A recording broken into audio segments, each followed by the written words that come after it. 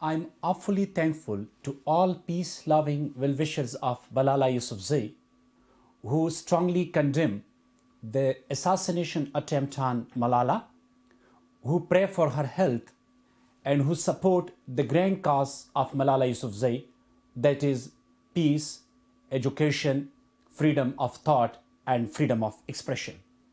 We deeply feel the heart-touching good wishes of the people across the world of all caste, creed, and color. I salute and pay rich tributes to all those peace-loving companions of Pakistan in general and Khyber Pakhtunkhwa in tribal areas in particular, who sacrificed their sons, fathers, children to restore peace to their country and to the world at large. Malala is recovering well and wants me to tell you she has been inspired and humbled by the thousands of cards, messages and gifts that she has received. They have helped my daughter survive and stay strong.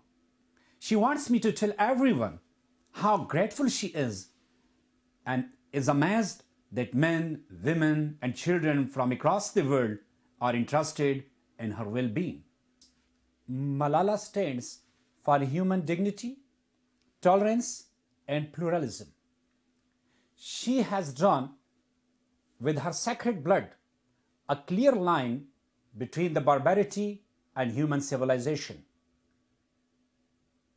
She is the true face of that Pakistan which Quaid-e-Azam Muhammad Ali Jinnah dreamt of. Her voice is the voice of the people of Pakistan and all downtrodden and deprived children of the world.